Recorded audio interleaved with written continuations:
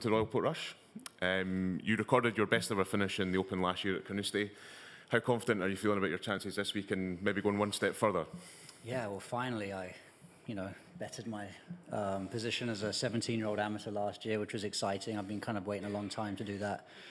Really enjoyed the run I made on the weekend last year, and any time that you're in contention to win an Open, it's an amazing feeling, especially being a home player. I think it's the one that we'd all dearly love to win. So that was fun. Yeah, that's the goal, isn't it? To go one better this year and to get your hands on the jug. So game is ticking along in the right direction. I'm chipping away at it. I feel like sometimes if you come in absolutely pure in it a week or two ahead of time, it can be tricky to keep it going for so long. So I feel like I can really build into this week. And links golf isn't always about being perfect either. So it's about learning the golf course. And I came up here Wednesday, Thursday, Friday last week to really try and understand the golf course and how to get round here. So so far we haven't seen much in the way of weather, but that could obviously change. Okay, thank you, Justin. We'll open the floor to questions. If you raise your hand, we'll get a microphone to you. Microphone number 1. Justin, just talking about last year, what did you do differently last year that worked for you at the Open, and what can you take from that to bring to this year?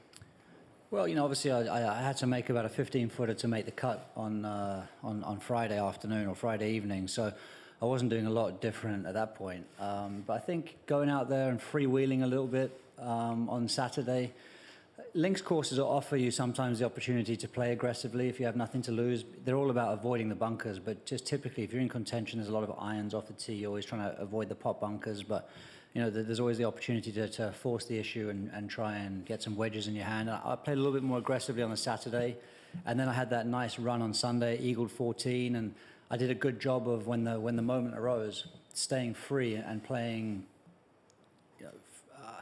Just because I then suddenly had a chance. So I played freely all weekend long, basically. And then I remember 4 holes to play. I really told myself to stay as free as I could. And I did a good job of that coming in and birdied 18 to, at the time, post a number that felt relevant, And Francesco, obviously, I think he birdied 18 to win by 2 in the end. But, his drive skirted the right-hand bunker. And, I think there were 2 or 3 other guys in second place. But, I was there or thereabouts, which is great.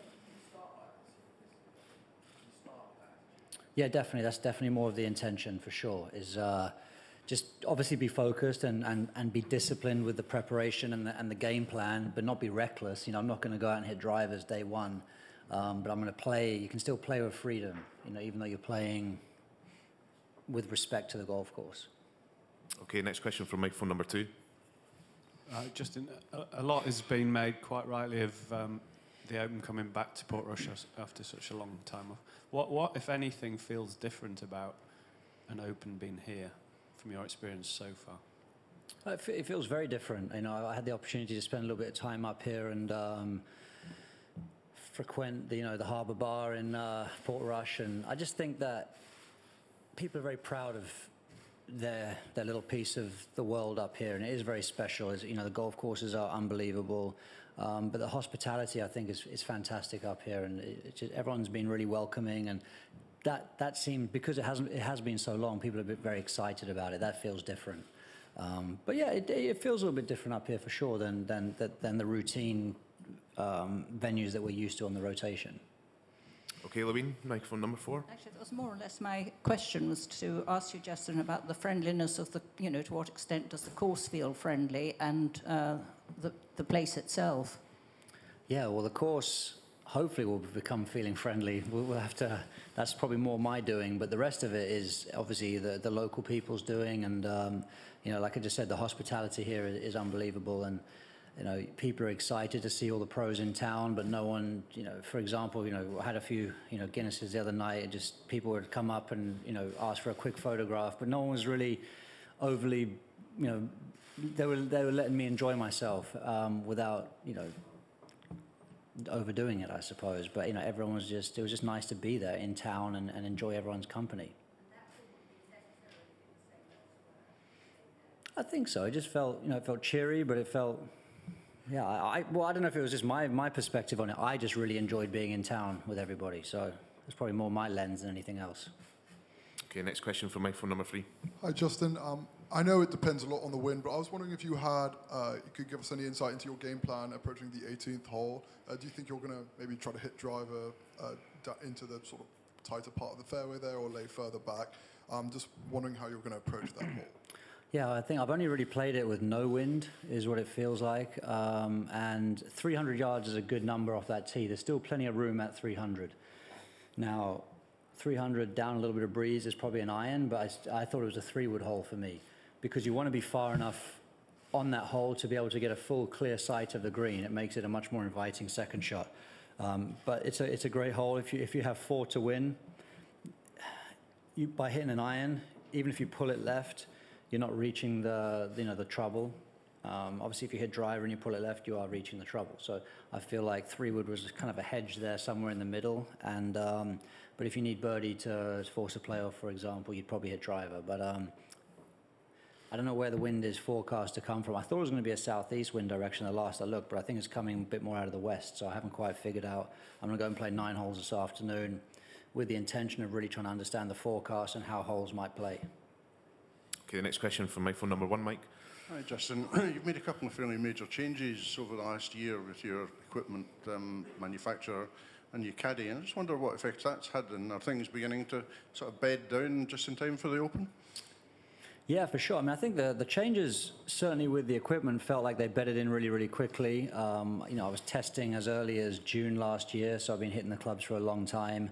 Was that a commercial decision or a sporting decision or a bit of both? That was a sporting decision, I think. You know, I really think that the little bit of flexibility that I have within the contract, you know, 10 clubs I get to use, that gives me some wiggle room. It gave me the ability to change putters, which is something that I really wanted to do. The putter that I've switched to has a sort of proprietary technology that I thought could really help me, and I was forbidden for using that under my previous arrangement. So I really looked at it, you know, what could be the scenarios for me to try and be the best player I can be in the next 3, 4, 5, 6 years, and I think that switching to Honma gave me that. They gave me everything that I wanted in terms of reassurance. You know, the Master Craftsman in Sakata, Japan, can pretty much make me anything that I want, but the line that they've come out with is, you know, unbelievable. The driver was, you know, that was the gamble, if you know, so to speak, and it's been surprisingly good. So, you know, that's been fantastic. So I don't feel like I've given up anything anywhere from that point of view. And the caddy situation was something that was a bit unforeseen. You know, Fuchs obviously went through heart surgery, and it's just tough situation, I suppose. And but you know, Lordy has stepped up, and you know, Fuchs and Lordy have a great dialogue between them. And you know, whether Lordy's just taking care of the bag for Fuchs for the future or not remains to be seen. But I hope there's a situation in the future where we can all work together. So. But yeah, that's something that I've had to adapt to. And yeah, I mean, change is, you make it with the best intentions, but yeah, it still is change at times. So to answer your question, I feel comfortable with it all. So it's now just up to me to go out and execute. That's probably been more of the problem, really, is that I haven't just, you know, I've been just looking for the game and looking for the right gear, really, I suppose, the last month or two. Okay, the next question from microphone number 2. Justin, 9 out of the last 10 majors have been won by Americans. I wondered if you could offer any sort of insight or explanation as to the recent emergence of that trend. Well, the boys are pretty good. I mean, there's no doubt. I think that the aggressive style of golf that they've been playing has sort of contributed to that. You know, obviously Brooks has had a fair few of those, so you know, he's obviously on an awesome run. But other than that, I don't really think there's a reason why. I mean, obviously Francesco, you know, I could have easily won last time out at Pebble. You know, Rory's a threat whenever he wants. So yeah, I mean, it's a cycle, you know, and hopefully that's a nice run, and hopefully it's coming to an end. Okay, you in at the back. Justin, you've said to us before that you think being a multiple major winner would give you a completely different kind of standing in the game to one major. Within that, if you were the Open champion, I'm not pensioning you off, but how would you evaluate your own career to add an Open championship to the one you've already got? Yeah, I mean, I think if you've won both Opens, essentially, I think that's a lovely pair, no doubt.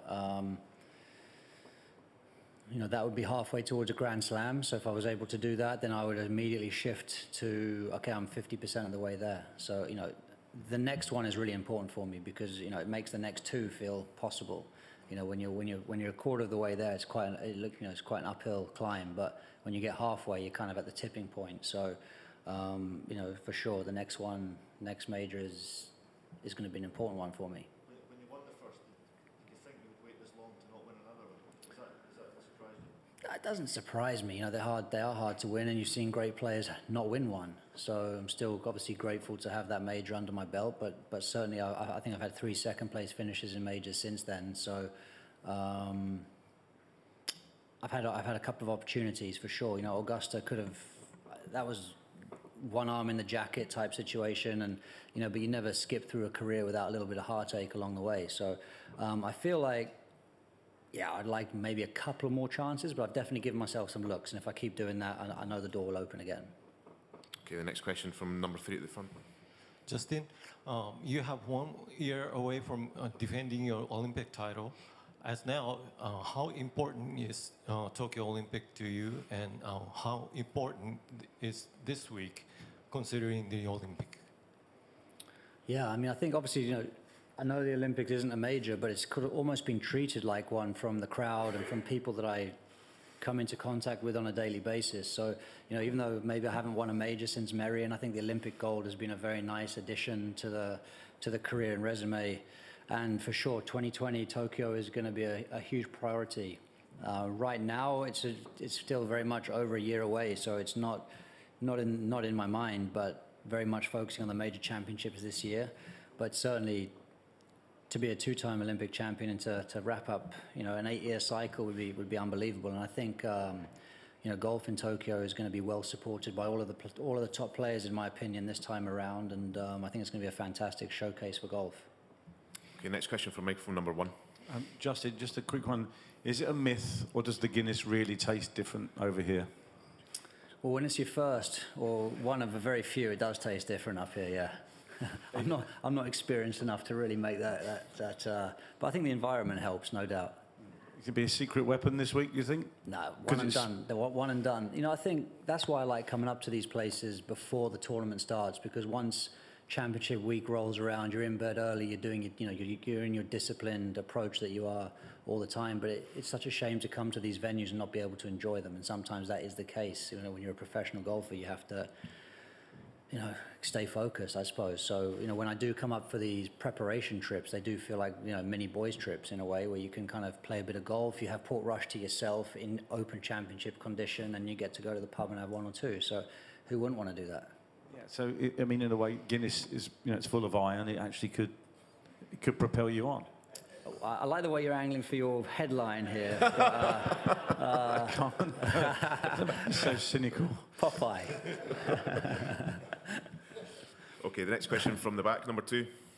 Justin, you've spoken about wanting to play more freely and certainly start this week playing that way. I'm just wondering what you're doing on and off the course to maybe help that along. Yeah, off the course is an important part of it, just to enjoy the week. I have my family here as well this week, and my little boy has suddenly gone cricket mad after the World Cup. He's in the garden at all, till basically the sun goes down, and he said, "Dad, come on, can you bowl a few at me?" And so, that kind of thing, for example, if you're in contention, and it's a great distraction to be able to take your mind off the golf and just enjoy having your family around. That helps you stay loose and stay free. But there's nothing else really matters until you get on that first tee. And that's when you've got to just make that shift. I'm experienced enough to know sleeping on a lead, I can do that, no problem. That's not going to be a factor. It's about execution. If you give yourself that opportunity to win, it's about hitting the right shot at the right time. That's what it comes down to. Just to follow on that, do you have a go-to moment or a trigger when you walk on that first tee to get you in that mindset? No, just the good old cliches, one shot at a time, not getting too far ahead of yourself. But yeah, for me, it's about really at that point, trusting your training, trusting your routine. I realized at Pebble that I didn't do a good enough job early in the round of basically zoning in enough. There was a lot of distraction during that round, and I just didn't do a good enough job of basically blocking it out. So, that will be something that I will be aware of. So you're always learning, but, for the most part, you trust yourself as a champion just to be able to know that you've done it before, you can do it, and just to go out and execute. Okay, we'll take the 4 questions left in the room and then we'll call it a day. Number 4 at the back there. Hi there. You've had a few practice rounds under your belt now. I just wanted to ask you how you've played the 17th in practice and what your strategy for it might be during the week. Yeah, it's an interesting hole the way, especially for a 17th hole of an Open. I feel like it's a quirky hole for sure because it's not really drivable, but it's, you hit driver over the top there about 300 yards and it gets down within 20, 30 yards of the green. It plays quite narrow because of the way the camber tilts right to left. You've got to really thread the driver up the right edge of the fairway in order to get it down short of the green there. But it's very tempting. If the wind is at all, unless the wind is hurting, I think I'll hit driver. Pin placements will be a factor. I think the only tricky pin really, if you do hit driver, is the left pin where they can stick it behind the bunker. That might be better to lay up onto the top of the hill and have something where you can control your spin coming into that pin. So, but it's a really sort of unique hole, especially at that point of the championship. Okay, next one for microphone number 3, Derek. It's the ambition to play well enough this week to get Leo to pick up a golf club instead of a cricket bat. Yeah, I think, that would be nice for sure. Although it's proved quite difficult, to be honest.